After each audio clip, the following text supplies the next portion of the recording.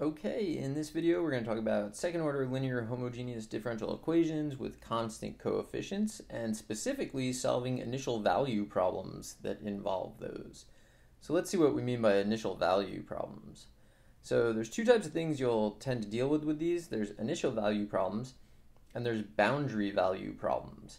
An initial value problem you can tell is an initial value problem because you're told multiple things at the same input value, so at the same x value. So we know, for example, maybe y of x0 and y prime of x0. You will definitely be able to solve that. A boundary value problem is really similar, except you're told information about two different x values. So for example, you might get y of x0 and y of x1, or maybe y of x0 and y prime of x1, or maybe two different values of the derivative, or values of the derivative of two different x values. So that's the difference between initial value problems and boundary value problems. You probably did a lot of initial value problems in like calculus 1, calculus 2. Boundary value problems, probably not so much.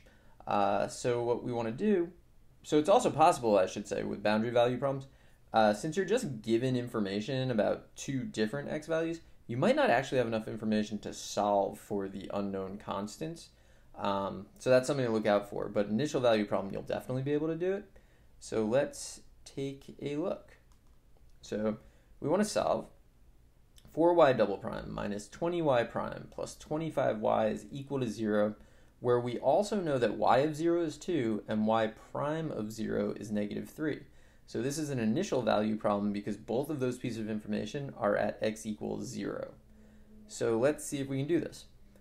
It's second order, constant coefficients. We're going to get the characteristic equation. So characteristic equation is a quadratic, and in this case, it's going to be 4r squared minus 20r plus 25. We need to solve this, see what the roots look like so that we know what the general solution looks like. So this is actually a perfect square trinomial. So it's just 2 minus r, 2r minus 5 quantity squared. So that means that r equals 5 halves is the only real 0 of this thing. Okay, so we have a repeated root. And that means our solution is going to look like y equals c1 e to the rx plus c2 x e to the rx. And that's our solution. So that's the general form of the solution. So where we want to go from here is we want to try to figure out what C1 and C2 are. So we know that y of 0 is 2, and we can actually use the equation we just got to figure out something there. So we're going to plug in 0 for x, we're going to plug in 2 for y. That's going to give us one equation that has C1 and C2 as its variables, potentially. And then we also know that y prime of 0 is negative 3. So to use that piece of information, we're going to find y prime based on our general solution. So let's go ahead and do that. So y prime is going to be, I need the derivative of c1 e to the 5 halves x. So that's just a chain rule problem. So 5 halves c1 e to the 5 halves x plus, now this is actually a product, right? It's c2x, I'm going to call that the first, times e to the 5 halves x. So it's going to be first times derivative of the second. Derivative of the second is 5 halves e to the 5 halves x. Actually, maybe could have made this simpler by factoring my general solution, but I didn't do that, so we're kind of stuck. So it's first derivative of the second plus the second times derivative of the first, so we get this. Everything has an e to the 5 halves x, but I didn't bother factoring that out here because we're going to plug in 0, and that makes things a lot simpler.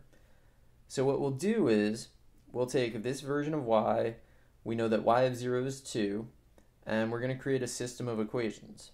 So using what we know about y, we get 2 is equal to c1 e to the 0, e to the 0 is 1, and then it's actually just plus 0 because of that x right there. When we plug in 0 for x, that term is gone.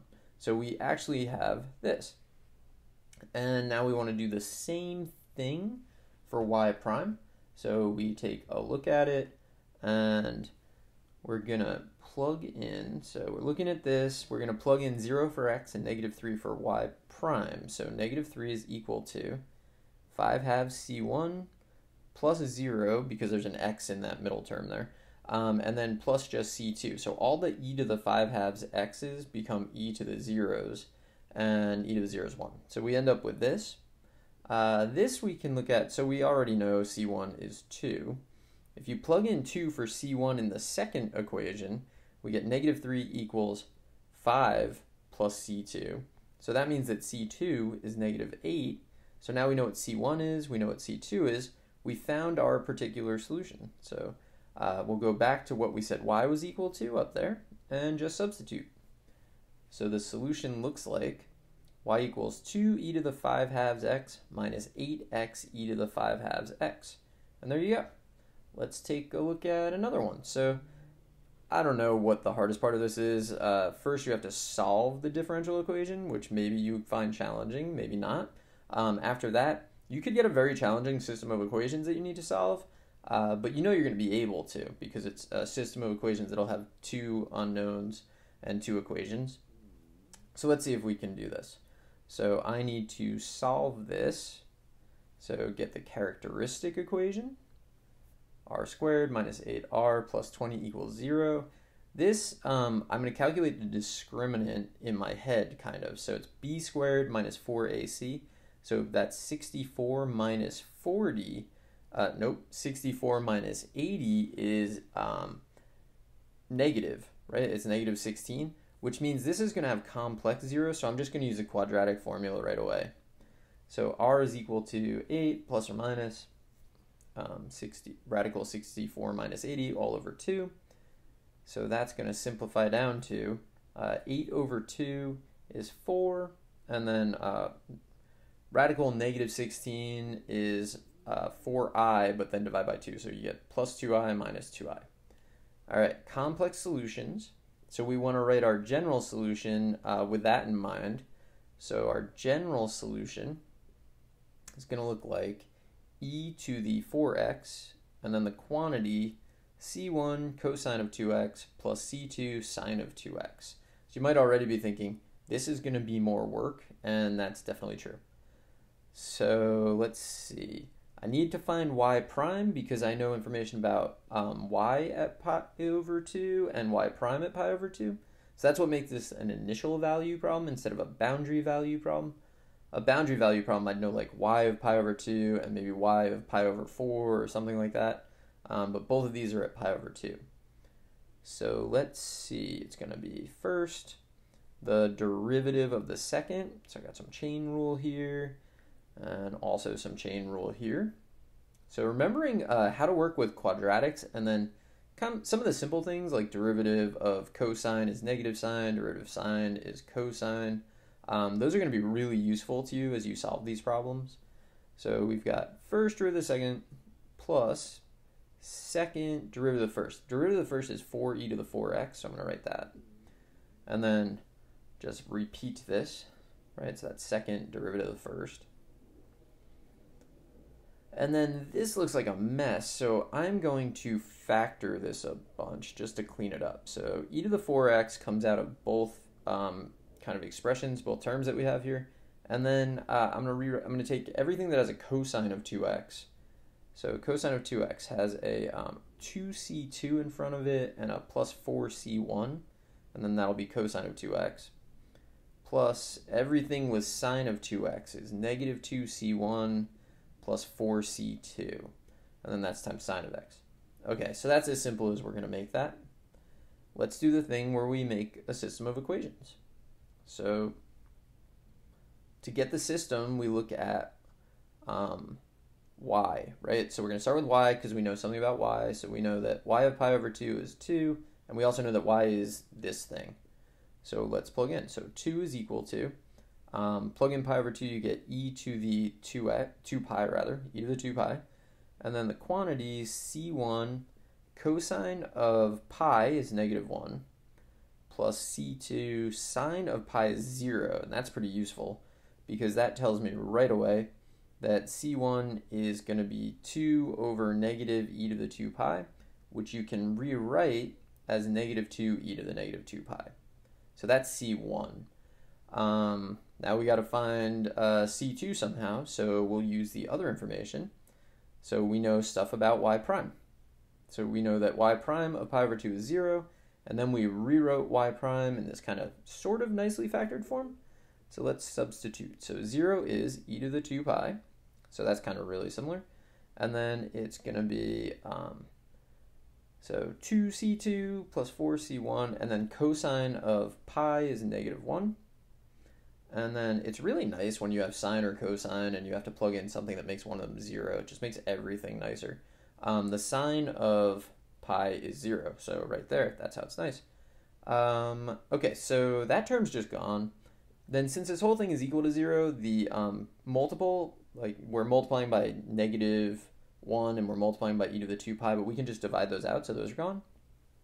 So really, we have 2c2 plus 4c1 is equal to 0.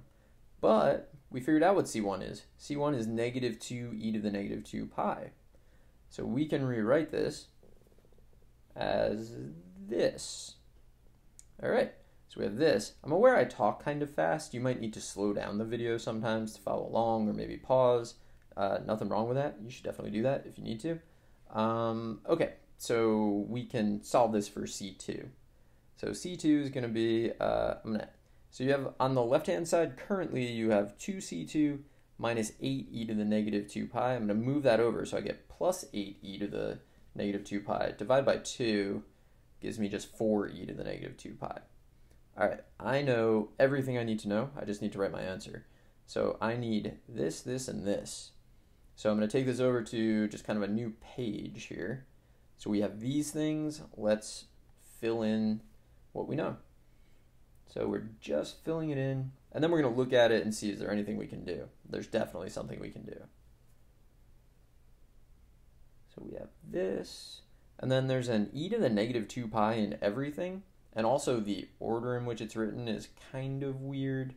So I'm going to take out the e to the -2 pi, and then I'm also going to rearrange it so it just goes the positive term and then the negative term. I always prefer that. We have this, and then e to the 4x times e to the -2 pi just kind of looks weird. We should use properties of exponents on that. And we get this. And it's kind of a lot of work, but that's the solution. We solve for a particular solution. It goes through exactly the values it needs to. And there you go. All right. So that's what an initial value problem is, and that's 2 examples of how we can solve them. I hope you found this helpful, and good luck.